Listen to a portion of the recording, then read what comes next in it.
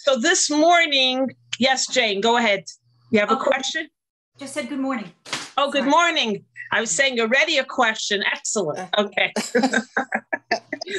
So this morning, we're going to talk about Parshas Toldos, the birth of the, who knows? Whose birth? Anybody remember? The birth of the twins. The twins are Jacob and Esau. Who was older? Anybody remember? Esau. Esau was older. Sorry. And I want to open up with the words of what happens when Rivka, the wife of Yitzchak, becomes pregnant with the twins. But before we open up with what happens, I want to repeat a very interesting theme that we've been discussing, and that is Maisa Avos Simul Abanim, that whatever happens with the matriarchs and the patriarchs pave the way for all generations. Their challenges, their tribulations, their problems and how they conquered and overcame, and their self-sacrifice paved our bridges, our tunnels, our walkways through the jungle, metaphorically speaking.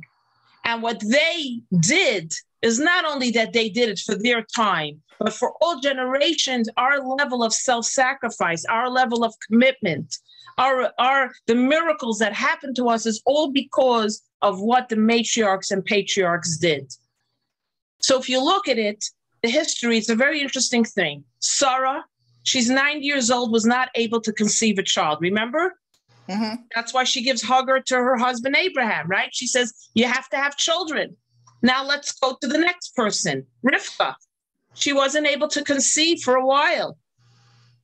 And then next Torah portion, as we move forward, the story of Rachel and Jacob. Rachel couldn't have children. Her sister was having children every day, whatever, every year. And she finally gave birth to Joseph and then Benjamin and passes away in childbirth. So why is it that the matriarchs, the foundation of our lives, the foundation of Judaism, the foundation of Jewish life, always had a problem having children? What do you think? And they had to rely on a miracle because nobody just had it simply. They had to rely on God's blessings, a miracle. Based on what we just said, does anybody have an insight?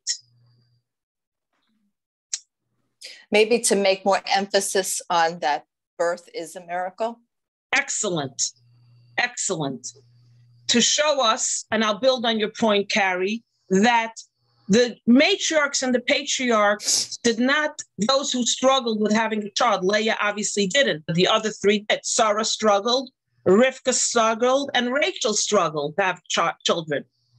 That's why they don't have 11, 12 children. Each one of them, Rivka twins, Sarah one, and Rachel two. But what children they had, wow. Because again, paving the way for future generations. They had to rely on God's blessing, on a miracle. And that's how we have to look at life. That every day we rely on God's blessing. Even when you think, oh, it came so easily to me. This was no miracle. It came anyway. I worked hard and I got it. To teach us that everything in life is really a miracle. And we have to rely on miracles. And we have to ask for miracles. And we have to ask for God's blessing. Even when we think it's coming naturally to us, know that even in nature, it's a miracle. And more so, God was showing us that the matriarchs and patriarchs relied on a miracle to have children, so that opening the door for miracles to happen to us every day of our lives. Again, paving the way for the energy of miracles to happen in our lives.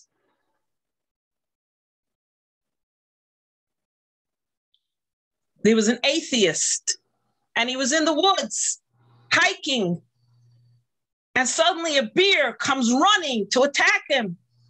So he calls out, God, help me. So God says, now you're a believer? Now you believe in me when you need my help? He says, actually, God, I changed my mind. Could you make the bear a believer? So God said, sure. Second later, he hears the beer calling out, Baruch atah Hashem Elokeinu melech haolam shehakol niyeh bidvarai, the blessing before eating. And then the bear attacked. So you want miracles to happen in your life, you have to believe in miracles. You have to believe that life is truly miraculous. Like I had a story this week. So I said to the guy, he said it was a miracle. I said, I know, I always depend on miracles. There's no other way.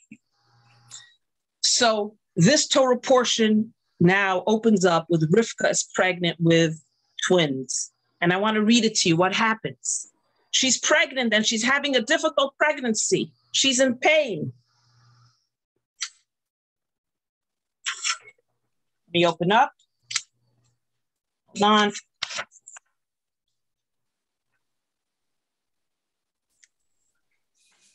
And the children crushed within her. And she said, why is it that I'm in pain? And she went to ask God. Good morning, Dorita.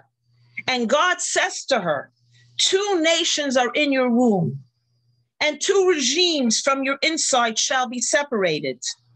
And 1 regime shall become strong, and the elder shall serve the younger. Okay?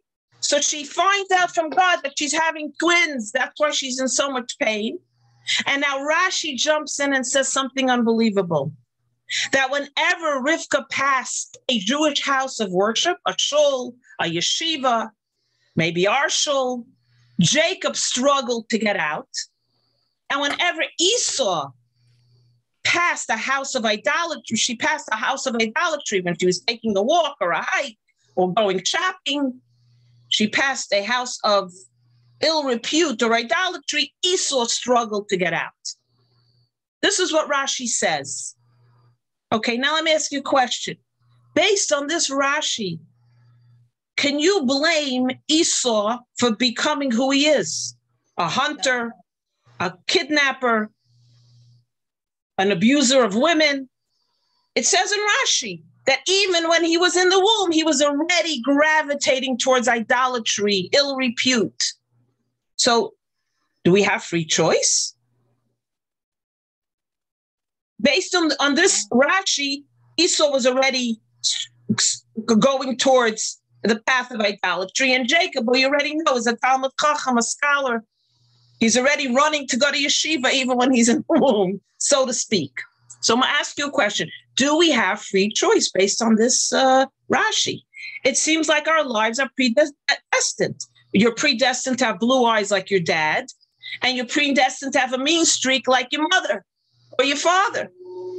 So it's not my fault. My mother was mean. My grandmother was mean. My great-grandmother was mean, and I'm mean. Why are you blaming me? Everybody in my family was mean.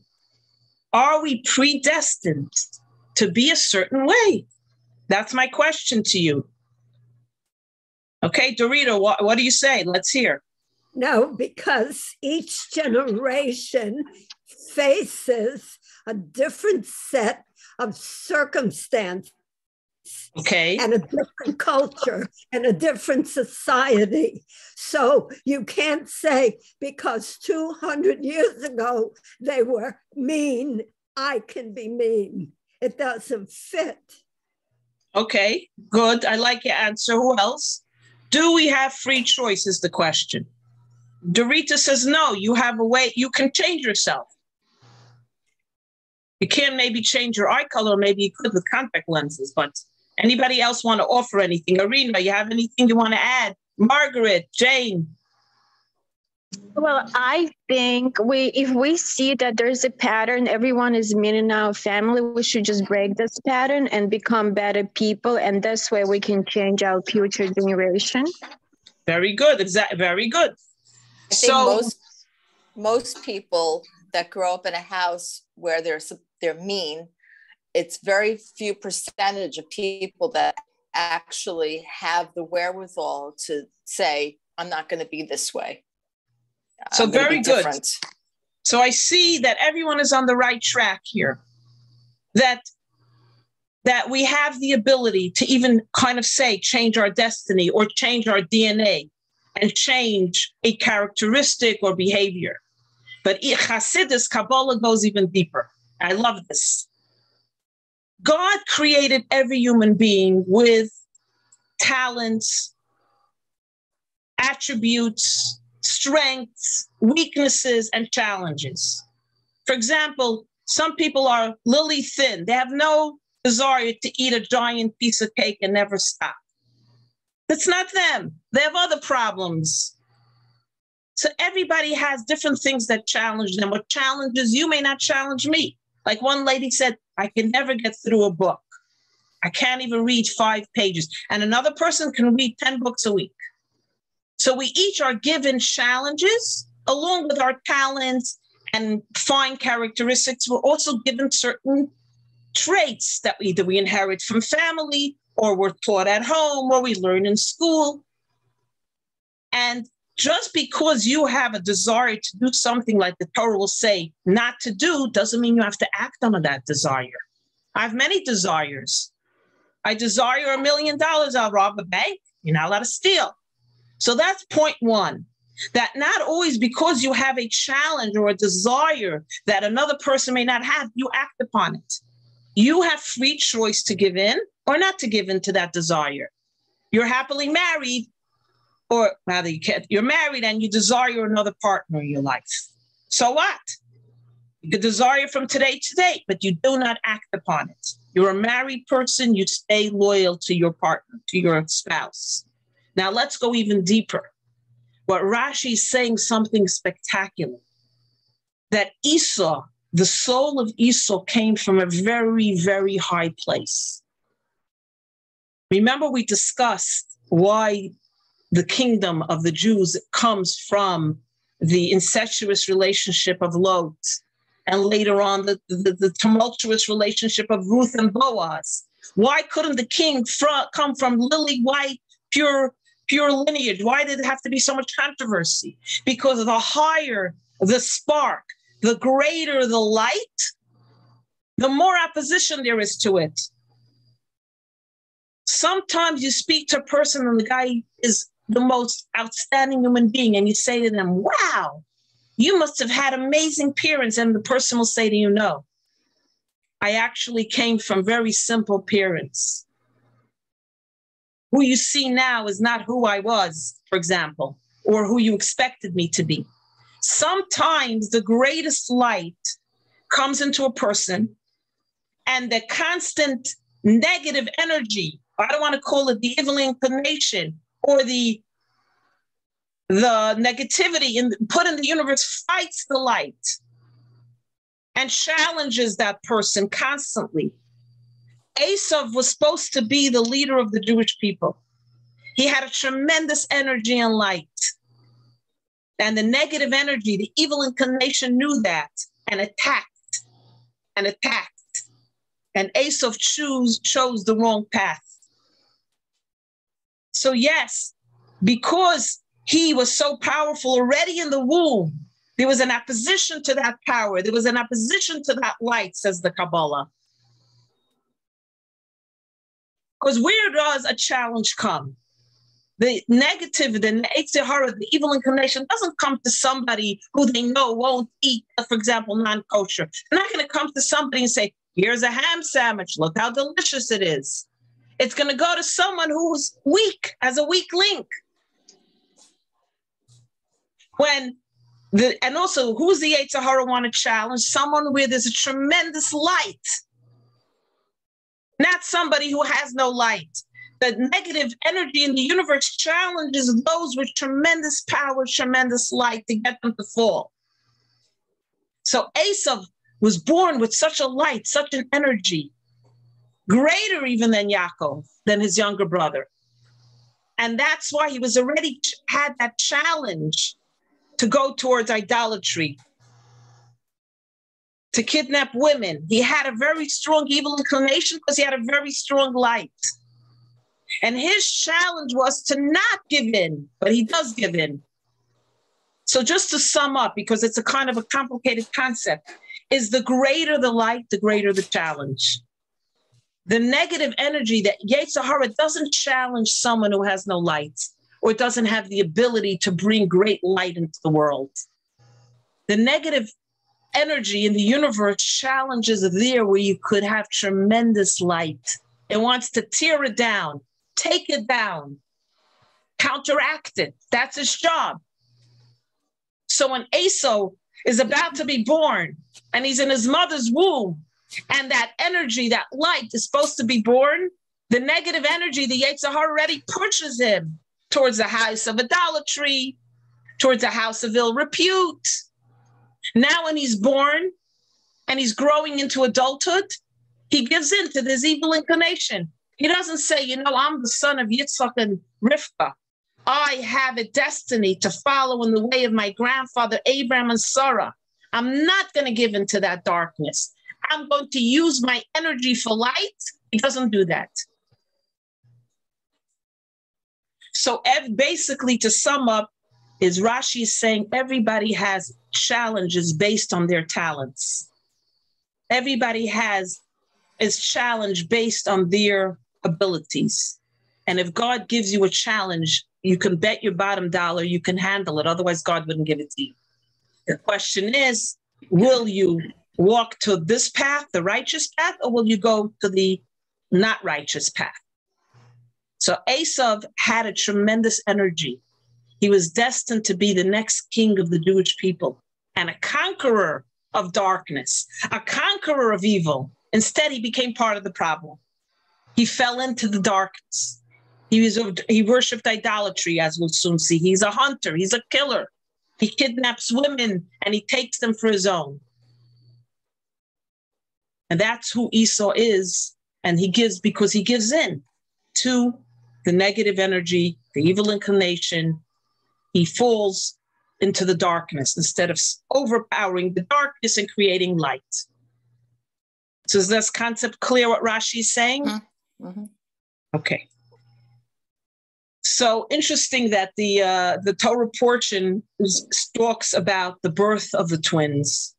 Esav is called Esav because it comes from the word ready-made. He comes out, head full of hair, mouth full of teeth, he's ready to roll. Again, indicating that he had a tremendous light and a tremendous energy. He came into the world ready with a certain tremendous talent to conquer. But he didn't do that. He didn't use that energy. Again, he uses it for darkness. And who's holding on to his foot? Anybody knows? To the heel. His brother. His brother. And what do they call the brother? His Hebrew name? Yaakov. Yaakov, which means heel. So now I want to digress. And then I want to share something really beautiful. I want to digress into Jewish names. So Esav is called Esav because he comes out Asa. He's ready-made. Yaakov is called heel. How many of you would name your child heel? Raise your hand. Would you call you? Oh, he was holding on to his brother's heel. Let me call him heel. Hi, heel. Hi, heel. Isn't that denigrating? Okay. Now let's go back. Who's Yaakov and Esau's father? Yitzchak, Isaac, right? The great Isaac. Why is he called Yitzchak? Why did his parents, Abraham and Sarah, call him Yitzchak? Remember what happens when God tells Sarah you're having a child? What does she do? She laughs. Oh, means to laugh? Means to laugh. So what do they call their son laughter? How many of you would call your son laughter? L'tzachek, to laugh. Laughter before heel.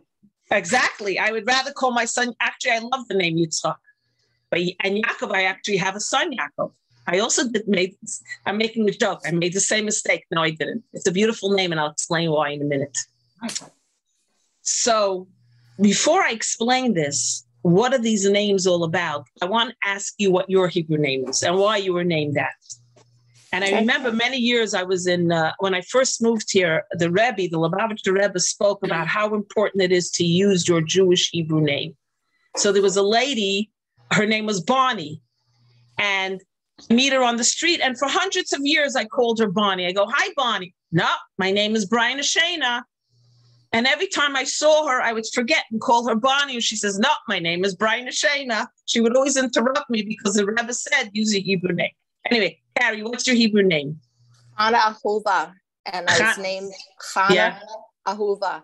I was named from my great-grandmother who was killed in the Holocaust. As a matter of fact, I actually have her picture. Okay. Yeah, I do. I don't know if you could see it. See her? Yeah. Beautiful. Wow. And, what an honor you have. And her husband who made it over here. But we can't see it. Lower the camera. Or raise the picture. Nope, the other way. This way? Down or up? Down. More. Oh my God. Wow. They all wore a side part. Did you notice? My grandmother also. Yeah, what's up with that? What's up with that? I don't know. She had a side part in her shaitel. Anyway, in her wig. Anyway, so I'm fortunate enough. My mother gave me those two photos of my great grandparents. But yes, she was killed in the Holocaust. She went to Auschwitz. A tribute to your grandmother. Oh, Ahuva means love. Chana is a beautiful name. I'll explain what that is in a minute. Okay, Jane, your Hebrew name. Yehudit Yocheved. Beautiful. And who are you named after? My great-grandmother, and I guess her family got here earlier. They were here, I guess, running from the Cossacks before earlier in the century. So Yocheved is a Jewish heroine, mother of Moses. Yehudit is the famous Judith in the story of Hanukkah. Remember, she kills the king. The general, chops off his head. She's very heroic. Very nice name. Devora, Rita, you're Devora? Yeah. Who are you named after? I'm my father's grandmother, and my father named me Devora because his grandmother was very knowledgeable and always came to conclusions that made the family be together. And I feel like all my life I was that judge, Devora. Devora the prophetess. She was a judge. Yeah. Margaret. I was never given a Jewish name, although I know I was Margaret was named after my grandma Molly, but I was never given a name. So what are you going to choose as your Jewish name, Margaret? I like Margalit. Beautiful, Margalit. Very beautiful. Yeah. They say a Jewish name is given by prophecy to the parents. But if your parents didn't have the prophecy, you have the prophecy. Arita, what about you? What is your Hebrew name? My name is almost the same. It just doesn't have a ending. It's like Irene. It's derives from Aaron. Beautiful. Aaron, the first high priest. That's a beautiful name. Oyev Shalom, Bereid Shalom. He was a man of peace and pursued peace for everyone else. It's a beautiful name. A beautiful name, Arina. Beautiful. My name is Freida. In Yiddish, it means happiness and joy. I'm named after my grandmother, Freida, who was in Russia. And they had to run away from communist Russia. And they ended up in Toronto with fake passports. And my grandfather Simon was tortured in prison for 6 years because he was an emissary of the previous Lubavitcher Rebbe to spread Judaism in Russia. So they found him after 6 years and they put him into prison. And he finally escaped with my grandmother and my father and my uncle and my other uncle. My third uncle was born in a DP camp. And when they escaped in Germany. Anyway, more about my grandparents another time, but we all here shared our beautiful names. So what's the story of Yaakov being called heel, Yitzhak being called laughter? And remember, their names were given by prophecy. God wanted these names. Now remember, want to go off on a teeny tangent. Yaakov's name is later changed to Yisrael, right? Yeah. The house of Israel is Yaakov. So Yaakov has two names, Yaakov and Yisrael. So Yisrael is a beautiful name. Yaakov is heel. You know why Yaakov is heel? The Kabbalah says something. I love this. What's the first letter of Yaakov? Yud. What's Yud? God's name. Akev, last 3 letters, is heel. By the way, Akev also means other things. But for now, we're talking about heel. When God puts us into this universe, Yaakov's name defines what the mission, our mission, your mission, my mission in this world. Many times we say, God is for the synagogue. God is for the rabbi. God is for the rebbitzin. God is when I want Yom Kippur. God is Rosh Hashanah. The rest of the time, God is not part of my life. God has nothing to do with the stock market. God has nothing to do with me shopping. God has nothing to do with my job as a broker. God is not in my daily life. God is for the holy moments. When I want to pray, that's where God is. But Akev, Yud, God's name, Akev, heel, is telling us that God is even in the heel of a foot. God permeates 24/7 every part of our lives. As a matter of fact, our mission is not to sit in the synagogue all day praying in a holy book and swaying and praying. Our mission is to go into the world, go into the heels of the universe, and bring godliness, the Yud, into Akev, godliness into the heel. Godliness into the most mundane, materialistic, simple things in life.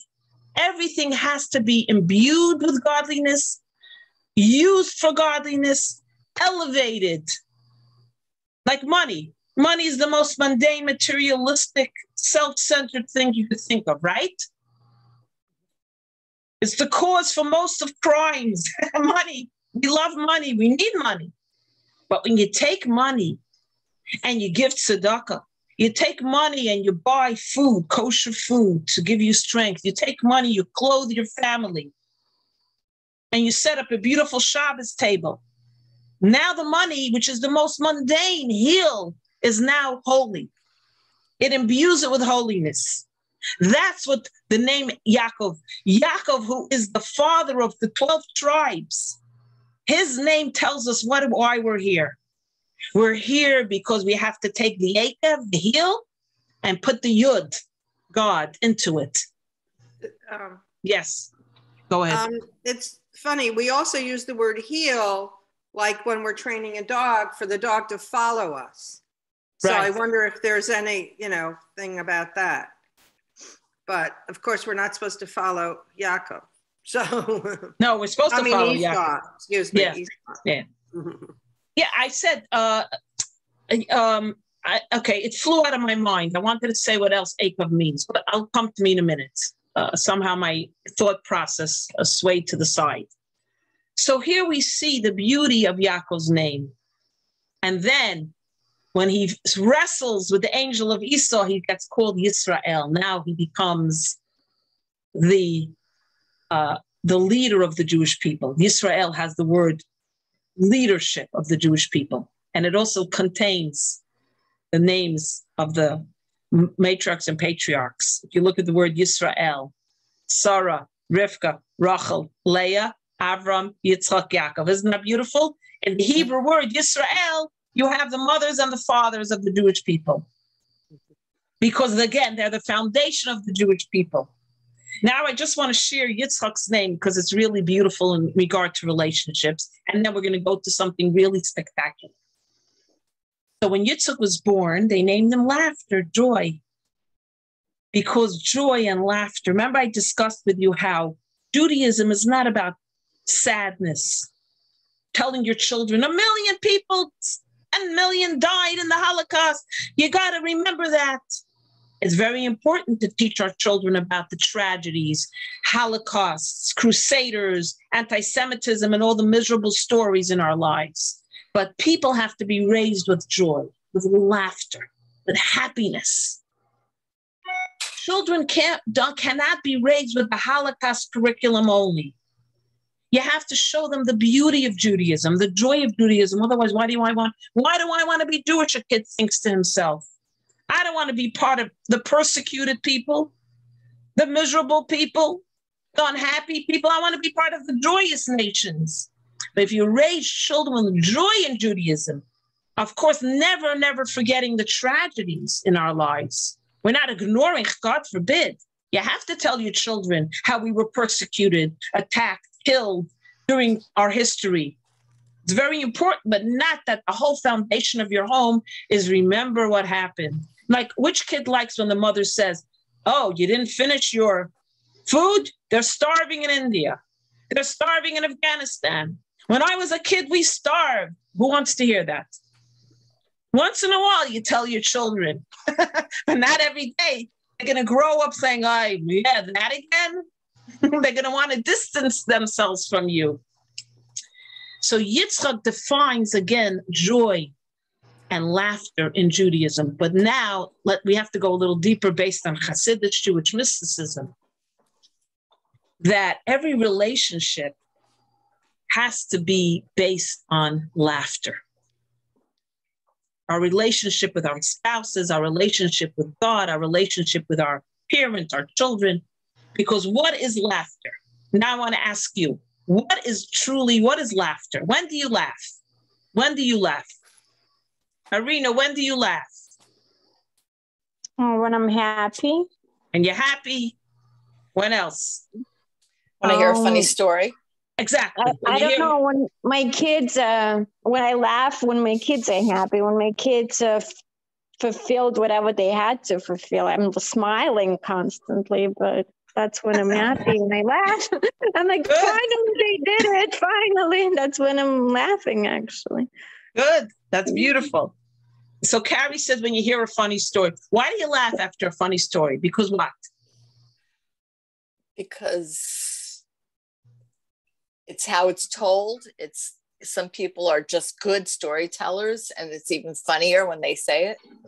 Yeah, like my father used to tell great jokes. The problem was he didn't know the punchline. He always forgot the punchline. So he would lean in and and he says, I forgot.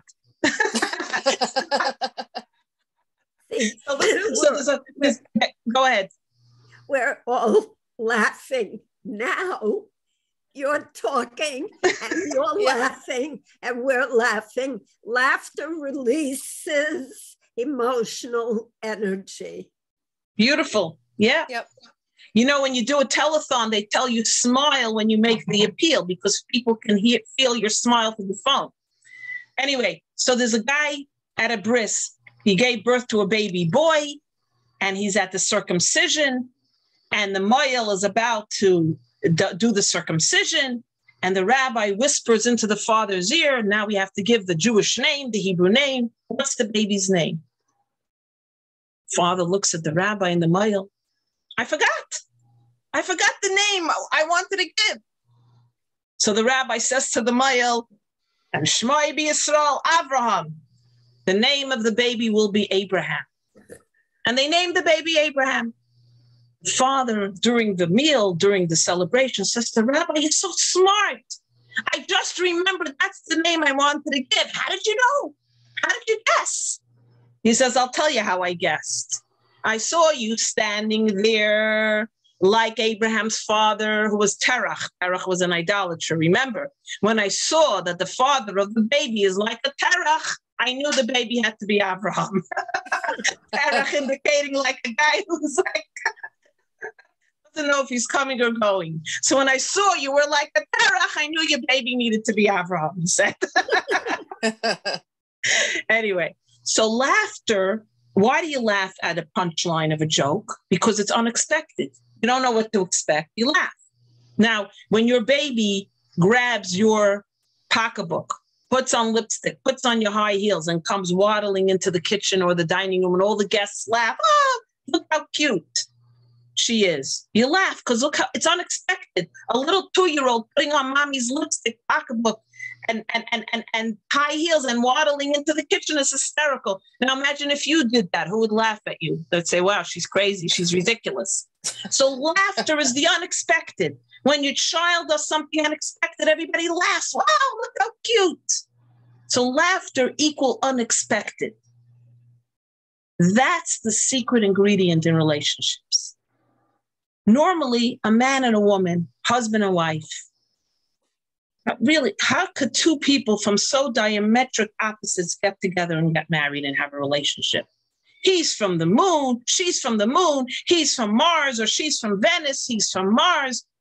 He's like this, she's like that. Like, come on. You couldn't put two equal opposites together. Mm. But when an unexpected occurrence happens, where two opposites come together and create a marriage or a relationship together, that's laughter. It's the unexpected.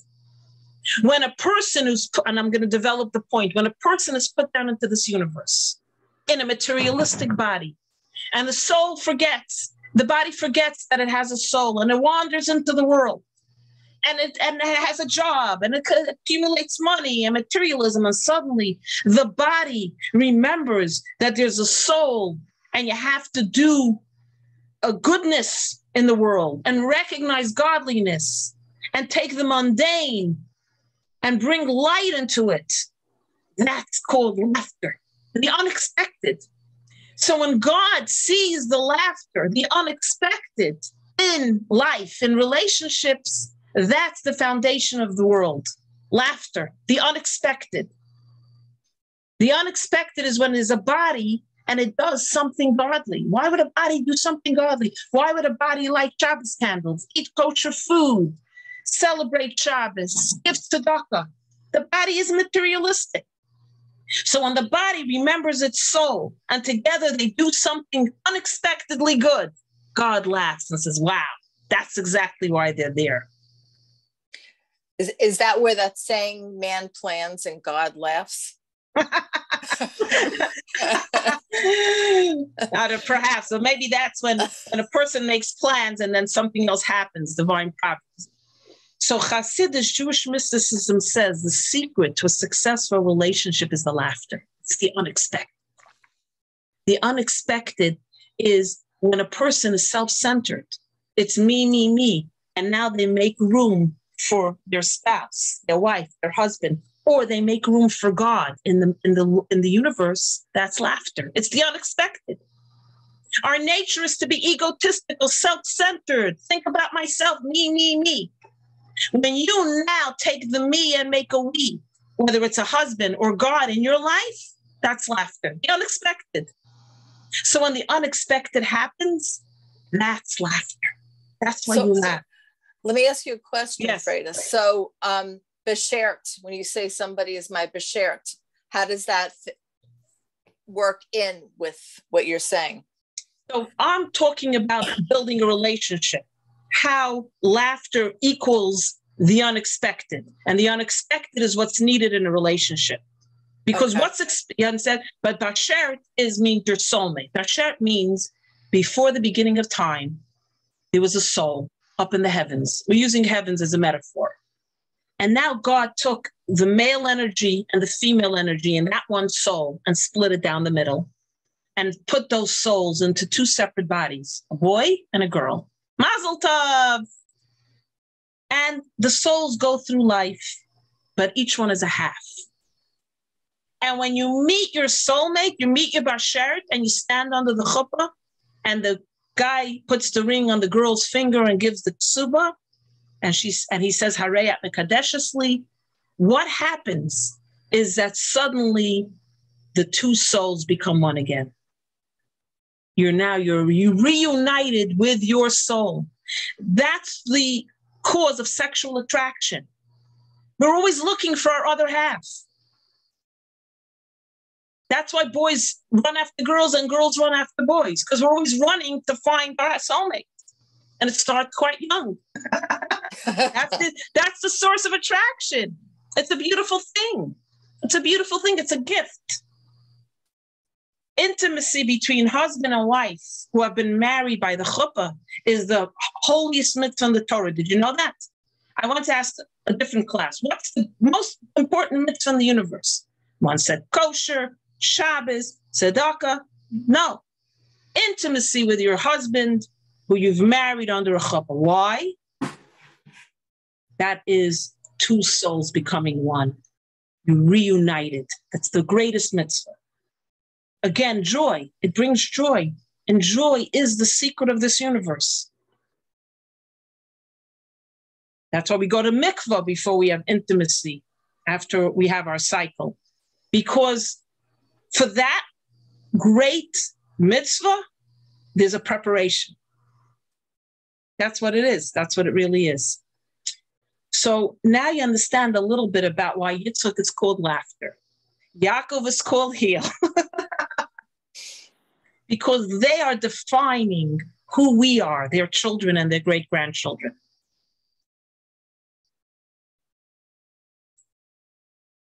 So now let's read what happens in the story. Okay, you have two beautiful twins. Vayigdalu haneharim, and the young youths grow up.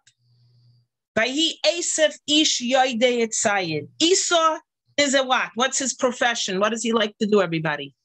Shepherd. Shepherd? Not quite. Hunter. He's a hunter. A man of the field.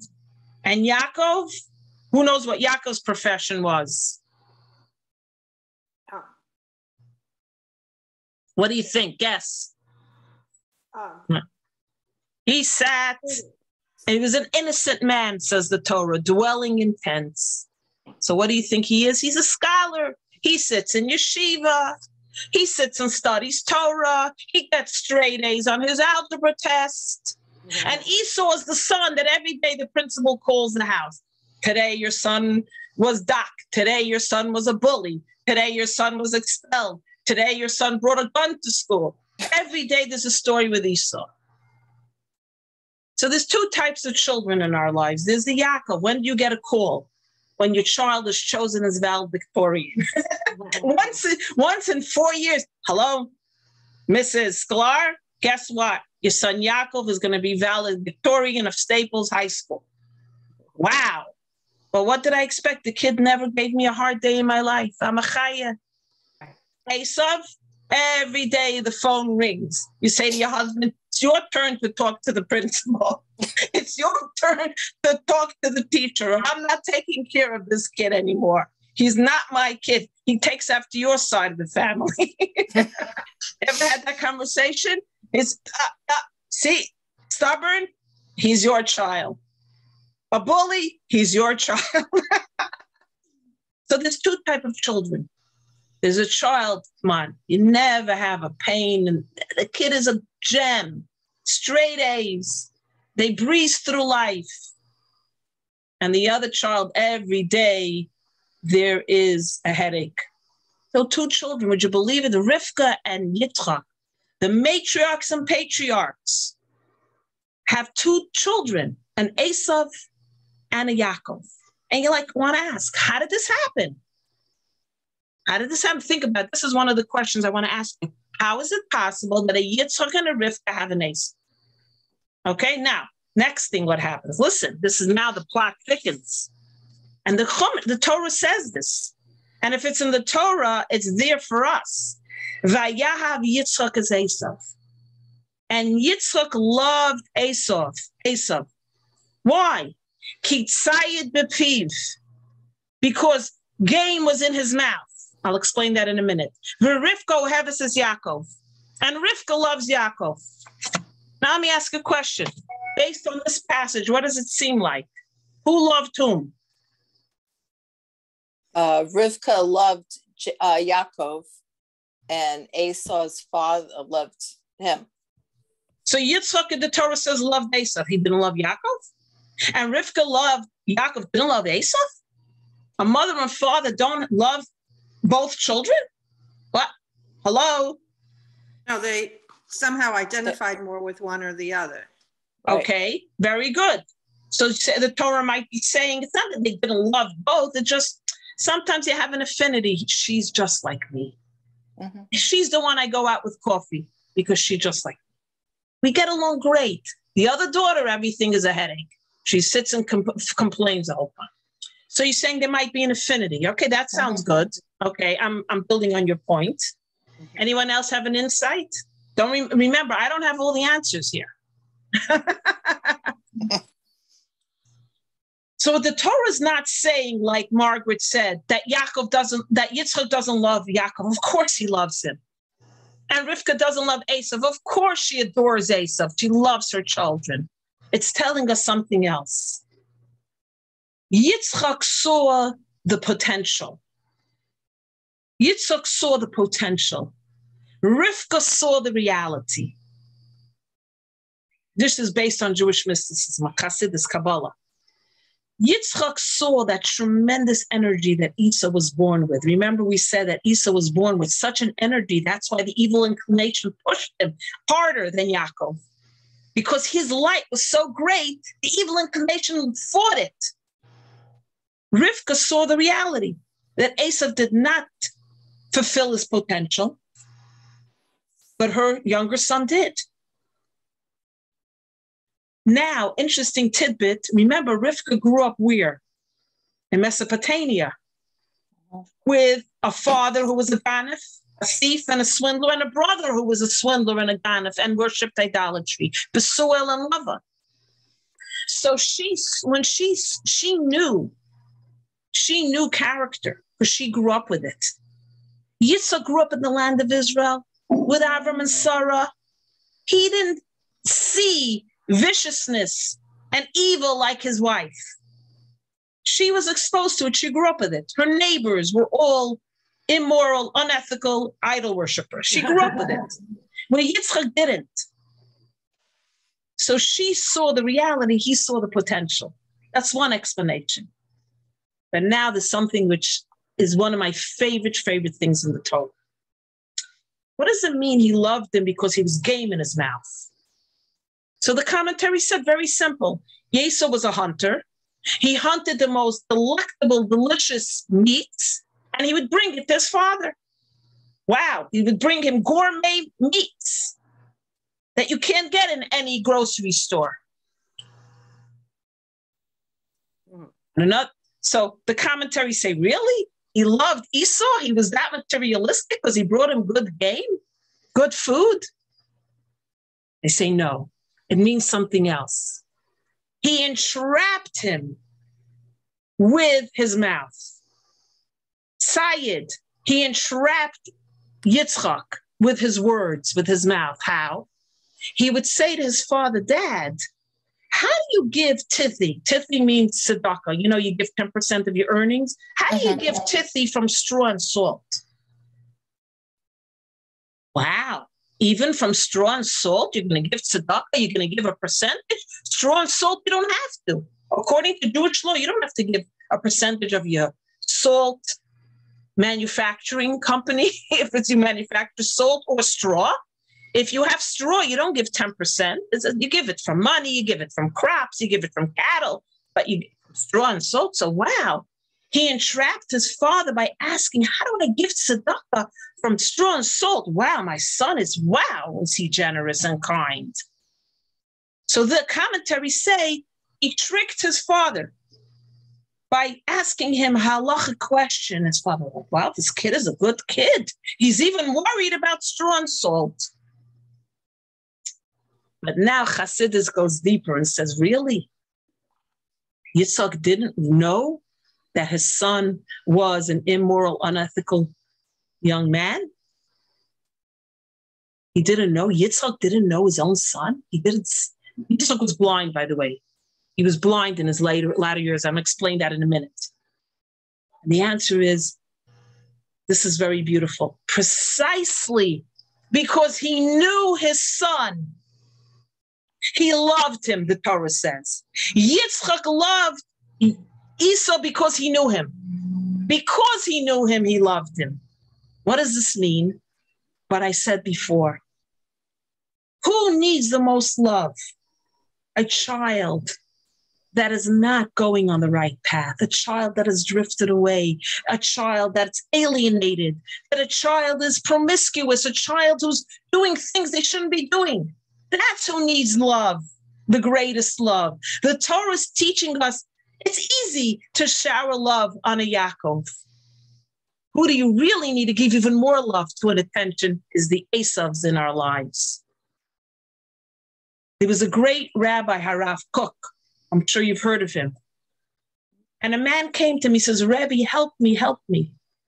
My son was always wonderful. Now he drifted away. He doesn't keep Shabbos. He doesn't eat kosher. He takes drugs. What should I do? Rav Kook said to him, tell me, did you love your son before he went away, drifted away? And he said, of course, I loved him deep. He says, now love him even more. Give him even more love, more attention. Love him even more because he needs it. That's what he needs. The Torah is saying precisely because Esav was who he was, Yitzchak needed to show him more love, more attention. That's what you do when you have a child, sometimes. Not every child could be perfect, even with perfect parents. That's no guarantee. Children have challenges. Certain children have influences. Children have in their struggles that they're given in their lives by God. Love that child even more, the Torah is telling us. That's the child. It's so easy to have a conversation with the easygoing child. The other child, you get on the phone. What do you want? Yeah, that's why you're calling me. You always call me when you need a favor, Ma. What do you want? Bam. Honey, I'm calling you because I miss you. I love you. The child that hangs up on you, the child that slams the door, that intentionally leaves the socks on the floor when you told them 99 times there's a hamper in the corner. The child, every time you ask for a favor, can't you ask somebody else? That's the child that needs the most love. The child that gets called into the principal's office every day, that child is calling out for love and attention. Yes. Go ahead, Dory. How do you, what good is the extra love if the person does not know what to do with or accept the extra love? That's a very, very good question. So, love is not the end all. Or you can't say love. Love makes the world go round, and if that love, sometimes people. By the way, love must be tempered with discipline.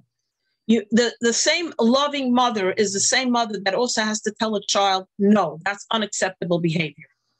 Another problem we have in our world is the parents are afraid to be parents. Uh-huh. The parents all want to be their children's friends. Uh-huh. Your child is not looking for a friend. Your child wants to know there's a mother figure and father figure in their lives. They're looking for you to say, that's not the right thing to do, or I would do it this way. So that's first of all. But second of all, many times people will reject your love.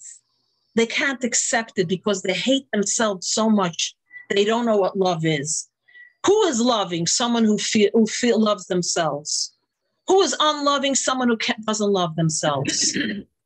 And again, I'm not a therapist, and it's we don't have enough time to really delve. But us giving love to someone who feels unloved is a step in making them feel loved, because many times you speak to kids who want to take their own life, they don't feel they're worthy of it. They're not worthy of being loved. So how do they show you that it's painful? So they act aggressively mean and heartless because inside they'd say to themselves, I don't deserve to be loved. I don't deserve love. I don't deserve goodness. I don't deserve to be in this world. Why was I even born? What purpose do I have in this world? That's the real reason they're rejecting love, because they don't feel worthy of love. They don't love themselves, so they can't accept your love. This is a simple story, but I'll give you a simple. I have 11 children. And whenever they would go off for the week of school, because they lived by my mother, many of them, I never let them walk out the door without a hug and a kiss. And one daughter would always push me, no, stop kissing me. No. I pushed and pushed. I kissed no matter what that one said. I don't want to kiss. I don't need your kisses. Anyway, one day I, for some reason, didn't notice she was leaving. So I was upstairs and suddenly I hear her calling, Ma, I'm leaving. I'm leaving. I'm waiting for your hug. That was the last time she rebuffed my hug. And by the way, that was for a whole year of hugging. So my job was not to say, oh, she doesn't want a hug. I'm not giving her a hug. And I'm using this as a metaphor. Yeah. My job as a mother was to give love, love, love. The child rejects it, fine. They have to come to terms with why they're rejecting. But for you to abstain because, oh, my kid doesn't need a love. My kid doesn't need a hug. That's not the approach. The approach is you give all the love you can give. So did Esau know that he had extra love from Yaakov? Yes. And there's a beautiful insight that Esau is lauded for honoring his parents. Because whenever he came to his mother and father's house, he would wear hunting clothes. You know, like in the movies, the Vikings, you saw the Vikings, Game of Thrones. That's how Esau dressed. But when he came to his parents, he had a beautiful set of furs he wore. The Torah says this. The Torah lauds him for honoring his parents. He had a beautiful set of clothes. And look how the food he brought his father and mother every week from his hunting. And soon you'll see, I want to really get to the story of the birthright, because it's, again, something unbelievable. I hope you'll allow me another 5 minutes if you want. Yep. So he had a tremendous respect for his mother and father. As a matter of fact, he knew how disappointed they were. The Torah tells us he marries 2 girls from the Hittites, 2 girls from the tribe of Hitti. And his parents were so upset because their daughter-in-laws were idol worshipers. So he brings them into the family clan and they burnt incense to the idolaters. That's their way of worshiping the idols. And they worship idolatry. And he sees his parents looking like, you brought 2 wives from that tribe, idolaters, and they burnt incense all day to their gods. It was very, very upsetting to Rivka and to Yitzchak, by the way. So now I'm gonna shorten the story. Remember, so fast forward, Avram passes away. Yitzchak is sitting Shiva. Yaakov is making him a bean meal, lentils. Esau comes back from hunting. He's starving. He says, give me the soup. He says, no, it's for dad. He says, no, I'm starving. He says, so sell me your birthright and I'll give you the soup. He says, what do I need? My birthright. And he takes the soup. Okay, fast forward. Now Yitzchak is getting older, Baba Yamim, and it's time to bless his 2 sons. Now, blessings by the matriarchs and patriarchs is not like, oh, Baruch Atah Hashem, thank God you're married, get out of my life. Blessings were the future, defining their future, defining who and what they would be. So Rivka overhears Yitzchak telling Esau, it's time for me to give the blessings. Go hunt, bring me a meal, we'll eat, and then we'll get the blessings. She quickly calls Yaakov, put on your brother's clothes. Go to dad. Go get the blessing. Esau cannot get the blessing because of who he is. So Yaakov doesn't want to do it because, I don't want to deceive dad. Rivka says, no, the sin, the deceit will be on my head. I'm telling you what to do. As your mother, go do it. And he does it. Yitzchak, he walks in the famous story. He's wearing the clothes of Esau. Kol Yaakov. The voice is the voice of Yaakov. V'hayadayim yedei Esau. He's wearing the furs of Esau, his father says. Your voice sounds like Jacob, but yet when I touch you, you have the hands of Esau because he's wearing the furs. And Yitzchak blesses Yaakov with the blessing that Esau was supposed to get. Now he gets the blessing, and Esau comes back with the food, walks into the room and says, Dad, I'm here. I'm ready for my blessing. And Yitzchak begins to tremble. And Esau begins to cry because he says, I gave the blessing to your brother. And Esau is crying. He's bawling like a baby. Have you no blessing for me, Father? You gave away my blessing to Jacob. Have you no blessing for me? He's devastated. Think of the psychological impact that's going on. His father is trembling. He's crying like a baby. And then Yaakov gives him a different blessing, which I'm going to read in a minute. This is the end of this little story. And there's so many questions here. There's so many questions. Question number one, and I'm gonna try to go really fast because it's already 11:01. Question number one: if you're having a disagreement with your husband wants to leave his entire company to the younger son.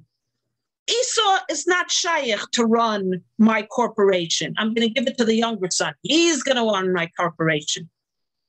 Wife says, no, I'm going to give it to my older son, not to my younger son. The wife says, honey, I don't know if you know, but Esau is very frivolous with money. You gave him $1 million last year to invest in a stock. He lost it. He's irresponsible. He uses the money for drugs and alcohol. He can't be the owner of your company. You have to give it to the younger son who's responsible. He has an MBA from Harvard. He's the one to give the company to. You have a discussion with your husband. What's the deception? Rivka and Yitzhak, we discussed, had one of the most beautiful marriages last week. Cohesive, loving, kind. And remember, Rivka is the girl who 60 times went to bring barrels of water for the camels. Remember last week we discussed how she brought 60 barrels for the camels, not one barrel. She had a walk. She was the kindest of kind. How could she deceive her husband? She's the kindest woman in the universe. How could she do that? But these are very powerful questions. And God could have doctored up the story and not make her look bad. To say, the blessing was given to Yaakov. Why does God tell us the whole story? How Rivka deceives her husband with her son. And then when Esau comes back, he's ready to kill Yaakov. And Yaakov now gets another blessing from Yitzchak, another blessing, the blessing of the patriarch. And he escapes to Mesopotamia where he meets his future wives, which we'll discuss next week. So first of all, Yitzchak is not angry at the end of the Torah portion. He doesn't say to Yaakov, yeah, you're running away now. Good for you. Look what you did. He says, come here, my son. You have to leave, but let me bless you. And he blesses him. So Yitzchak knew that Yaakov had to get the bracha. So there's a whole mystical story here that's not so clear from the book. When you read the pasuk, it sounds like pretty bad. Anybody want to share something before we go into something? And I'm going to condense it because it requires a lot of explanation, but I'm going to put it in a few words. Anybody want to say, what do you think happened here? Scandalous. It's not so scandalous. Yeah, sorry. Margaret, do you remember? No, I'm just wondering. Okay, so after he gives Esau's blessing to Yitzhak, to Jacob, he gives another blessing to Esau, right? He gives him a different blessing. Yes, right. He gives him a blessing that he will be he'll be wealthy and he'll have yeah. It's not that Esau doesn't get a blessing. He doesn't get the blessing. Okay, first of all, he doesn't get the blessing because, in a nutshell, what had to happen here was that Esau would get the blessing of the firstborn. And remember, I said the conqueror. He was going to be the king of the Jewish people, a leader, a conqueror, the Jewish people, like a King David type. And Jacob was going to be the Rebbe, the rabbi, the scholar. You go to him for counseling. You go to him with questions in halacha, the spiritual leader of the Jewish people. It was going to be a partnership. You need a king and you need a spiritual leader. The spiritual leader doesn't even know how to wield a sword, in a sense. Like most Jewish men don't know how to use a screwdriver. You know how to use a screwdriver. You know how to hunt, right? Jewish people by nature were not trained to be warriors. But now, when Rivka sees that the partnership is non-existent, Esau intermarries with idolaters. He's promiscuous. He kidnaps women from other men and he abuses them. And he's himself an idolater. He can't be the king of Israel. It's a tremendously catastrophic situation. She has to save it. So now Yaakov, who is the innocent, quiet scholar, has to become the conqueror and the scholar. the conqueror and the cultivator, the spiritual leader and the king. She tells him, you now have to assume both identities. Whether you like it or not, you have to become the CEO and the COO, the creative thinker and also the practical guy who manages the budget of the company. So that's, first of all, what's happening here. But why the deceit? Now I'll explain why the deceit. Remember that whatever happens today with Rivka and Yitzchak and the sons is something that happens eternally. It's not only that he put on the fur coat of his brother, he got the blessings, he runs away, and life goes on. Everything the matriarchs and patriarchs do impacts us today. You and I are able to walk down the street and worship a miracle because of their miracles. The Jews who walked into the gas chamber screaming, Ani ma'amin b'emunah shalema b'vias HaMashiach, I believe in God till the coming of Mashiach, because there was an Abraham and a Sarah who were willing to give up their son on the altar. That's where the energy and sparks come from, the matriarchs and the patriarchs. So now let's see what happens quickly. I know, and please don't feel if you have to go. I don't want to feel like I'm keeping you, but this is such a wonderful point that I would love to share with you. So now, remember, Yaakov goes into his father. He's wearing Esau's clothes, right? The fur coat from Albi Furs, right? Okay. And he walks into the chamber, and Yitzchak says to his son, come closer to me and kiss me, because remember, he was blind. Mm-hmm. And Yaakov comes closer, and he kisses him. And Vayerech es reach bigadav. He smells the scent of his clothes. Isaac smells the scent of Jacob's clothes, his furs, right? He's wearing the fancy furs that Esau wore whenever he came to visit his parents. Mm-hmm. Okay?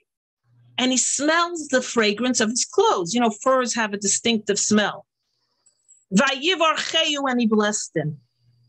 And he says to him, Re'ei reach b'ni kereach sada sheberchu Hashem.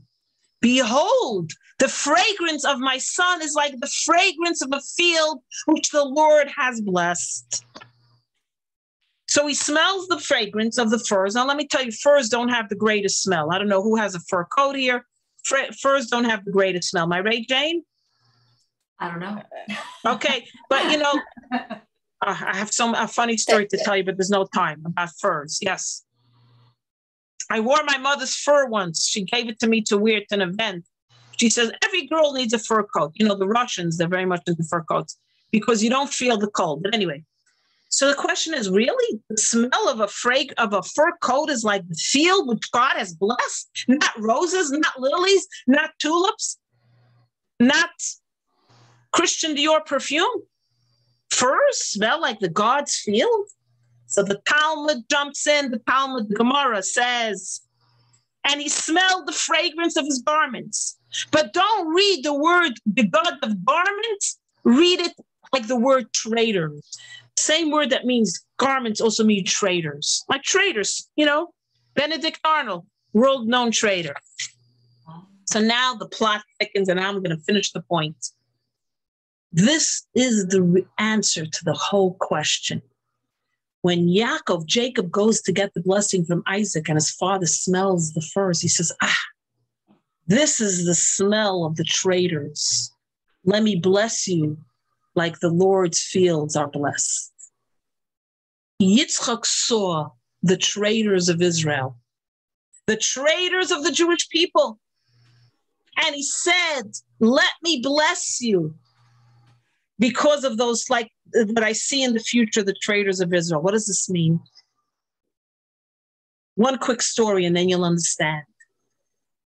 When Yitzchak saw in the future that the descendants of Jacob, which means you and I, the future generations of Jews, would stray away from the path of righteousness, of godliness. But at the last final moment, they would repent and reconnect to God. When he saw that future of the Jewish people, he said, this is like the aroma of God's fields, which are blessed. In other words, what Yitzchak was telling Yaakov, who had to wear the clothes of Esau, is that there will be a time in the future that Jews will not look like Jacob. They'll look like Esau. Jews will live in America, in Europe, in Russia, in Germany, and we will assimilate. We will look like the typical German. We will look like the typical American. We will look like the typical European. We will adapt their traditions. We'll give up on our Judaism. We'll even deny our Judaism. We'll say, I'm not really Jewish. Maybe my Baba was Jewish, but maybe I'm not Jewish anymore. I'm a German. I'm an aristocrat. I'm a Roman. I'm a Greek. I'm an American. Jews in the future generations will look like Esau. Rivka knew that there'll be a time when the Jewish people will assimilate into the universe, into the world, and they'll look like Esau. She had to protect future generations. She had to make sure that now they may look like a Jacob, but then one day they will look like an Esau. And that Esau, that future generation, we will need to have a blessing that will keep us Jewish, will keep us connected to godliness and holiness, and allow us, sometimes even in our final moments of our lives, to reconnect to who we are. When Yitzchak saw, that's why Rivka dresses up Yaakov in Esav's clothes. It had to be acted out. It had to create an energy now for future generations. A Jacob dressed like an Esau. A Jacob, a Jew disguised as an American, wearing the same clothing, the same ripped jeans with the holes in the knees, and the t-shirt that says, I'm an atheist. I don't believe in God anymore. That will allow a Jew to never, never, never, never lose their connection, because the Jacob was dressed like an Esau, and that created a future where a Jew could come back. Because no matter how much you want to disguise yourself like an Esau, I'm not even Jewish. I don't believe what my Baba said. I don't believe what my grandpa said. You'll always be a Jacob, because it is the Jacob dressed like an Esau who got that blessing. And explain the quick story of Franz Rosenzweig. Anybody remember him? He wrote The Star of Redemption. This is what it's talking about. I want to share with you the story so you know what I'm talking about. Who are the betrayers, the traitors that Yitzchak saw? So you remember Franz Rosenzweig. He died in 1929. He was a theologian, a philosopher in Germany, and he wrote the book, The Star of Redemption. What happened to him? When he was 27 years old in 1913, he was friends with Rudolf Ehrenberg, who convinced him to convert to Christianity. Now, Franz Rosenzweig didn't grow up with Judaism. He was an assimilated Jew. He didn't even know really about anything. So when he got embraced by the Christians, he said, yeah, why not? And they scheduled the day for his baptism. Fine. Now, what did he say? He said himself, I never experienced Judaism. Yom Kippur is coming. I'll go to shul in Berlin. I'll do my last Jewish act. And then when I convert to Christianity, it's with a pure heart. Right? Okay. It's Yom Kippur. He goes to Berlin. He doesn't go to the biggest shul in Berlin. He finds a shtibel on one corner in Berlin. He goes in, Yom Kippur night, and he spends 24 hours in the shtibel. It's his last act of Judaism. It's his last Jewish act, right? Give it all you got. 24 hours later, he comes out of the shtibel. He breaks his fast. He calls up Rudolf Ehrenberg. He says, tomorrow, cancel the baptism. I decided I want to remain Jewish. What happened? He writes it in the Stars of Redemption. What happened is this. He was a Jew who didn't know what a Jew is. He was an Esau, dressed in the furs of his father, of his hunter. And suddenly, for the first time in his life, not the only, because he becomes more involved. First time in his life, in a shtibel in Berlin, he experienced godliness, holiness. And once he experienced godliness in its purest form on Yom Kippur, he said to himself, I am a Jew. I am not a Christian. So when Yitzchak looked at Jacob dressed like an Esau, he smelled the clothes, he smelled the traitors, he smelled people like Franz Rosenzweig, who at one point in their lives would be traitors, ready to baptize, but would finally at their last moment experience Judaism, experience spirituality, godliness, holiness. And that was like the blessed field of Almighty God. That's what it was. So Rivka and Yitzchak were not only giving a blessing to Yaakov dressed like an Esau, they were giving a blessing to every Yaakov for all generations who would consider themselves Esau's, but would have the ability to become, at one point, be a traitor, but then return to God, to holiness. This is the story of the blessings. This is the true story of the blessings. It's brilliant. Based on Hasidus. This is all based on Jewish mysticism, Kabbalah, Hasidus. It's not my own. I can't take credit for it. So this is really the story of Yaakov and Esav. And by the way, just a little side note, Yaakov suffers the consequences. Don't think all good deeds don't go unpunished. Because he did deceive his father, he gets deceived later. So he suffers the consequence. This was self-sacrifice for him too, by the way. It was not like, oh yeah, I'm just going to deceive my father. When you're a person like a Yaakov, you suffer the ramifications of anything you do, even if you do it for the greater good. Even if you do it for the greater good. So sometimes self-sacrifice is to your own detriment, which we'll talk about next time. So to sum it up, is the energy we have to reconnect to God, to our souls, to who we are, comes from generations ago when a Yaakov, dressed like his brother Esau, went and got the blessing. That gives us our energy and our sparks today. That's the real story of Jewish survival. This is the miracle of Jewish survival. This is the story. This is why we are here today. Because Jacob wore Esau's clothes. It created an energy that could never go away. That you and I, no matter how far we fall into that valley and disown who we are and say, I'm not Jewish, I'll never be Jewish, I can't be Jewish, da, da, da, da. There will be a point where you will jump back and reconnect because you're always going to be a Jacob, no matter what you do. That is our story. That is our story. So tomorrow night, 18 minutes before sunset, what do I always say? Like Shabbos candles. Like Shabbos.